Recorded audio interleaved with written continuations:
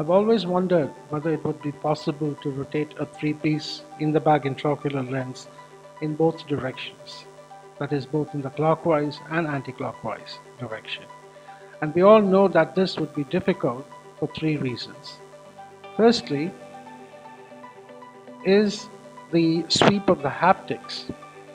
The open end of the haptics, as well as the tips, face the anti-clockwise direction, which is why it would be difficult for us to rotate it in this direction, as it would snag the capsule.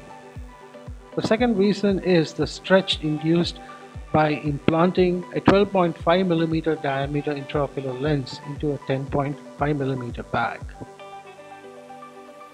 And the third important reason is the frictional drag force that occurs because of the large surface contact area between the posterior surface of the intraocular lens and the posterior capsule.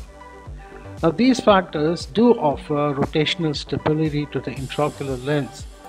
At the same time, they make rotation of the IOL a little cumbersome.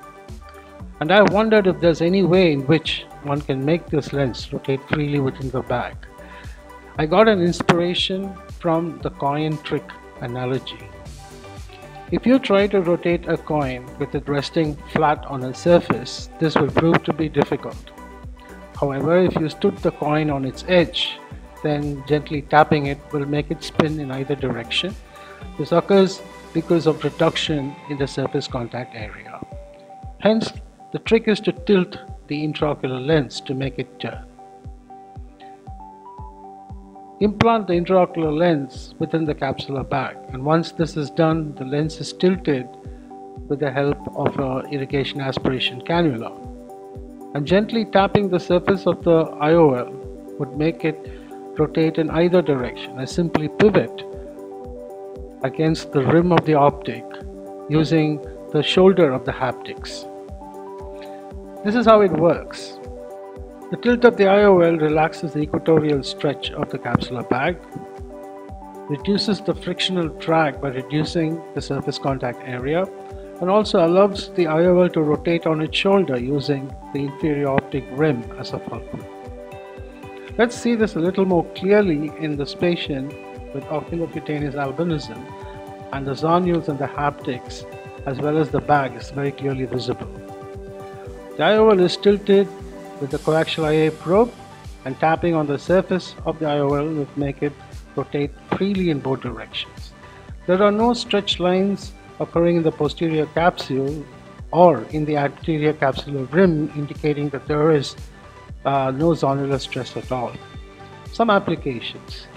Most important application is in the implantation of a toric intraocular lens, because even if you overshoot the mark, it's always possible for you to rotate it backwards and restart again.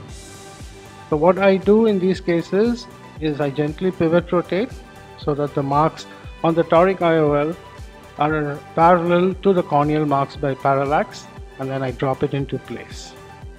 It's an interesting usage of the tilt and turn technique. I found that the trailing haptic was completely curled upon itself in a very awkward fashion, and try as I may, I could not release it to get back into the bag, and hence I used the pivot rotation or the tilt of the intraocular lens to create a space within the capsular bag. So once this was done, it was easy to tuck the trailing haptic into position. A final important use of the pivot rotation technique is in small pupils, because if you can pivot rotate the intraocular lens, it means that lies within the capsular bag. If the IOL was either in the sulcus or partly in the sulcus or the bag, then it would not be possible to pivot rotate it. So coming back to the question I posed in the beginning, whether it would be possible to rotate an IOL in both directions within the bag, by now we know that the answer is yes, provided we use the pivot rotation technique.